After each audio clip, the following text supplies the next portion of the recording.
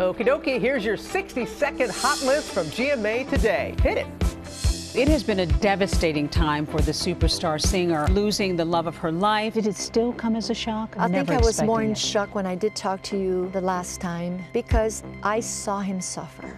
And that is the worst. I don't live with him physically, but I live with him inside of me. She's so strong. She really is. That was easy. Ginger on Dancing with the Stars shared her struggle with an eating disorder when she was growing up. I needed to control something, so I was like, I know what I'll do. I'll just not eat. To be able to go on a show and dance with my postpartum belly and feel good about it, that's a point where I really knew I was getting over this. Which one is Anthony? Will you stay? No, I got things I got to do. From the season finale.